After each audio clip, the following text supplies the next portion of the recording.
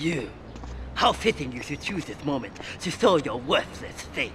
It would appear your attempts to dissuade the Jamaicans from becoming bedfellows with the cartel were wholly inadequate. Yardie pushers line Liberty's streets selling packets of spank like they were selling hot dogs. Those cartel pigs are laughing at us. At me.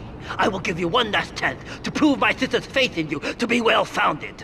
Run these scumbags into the ground and wash your shame in rivers of our enemy's blood!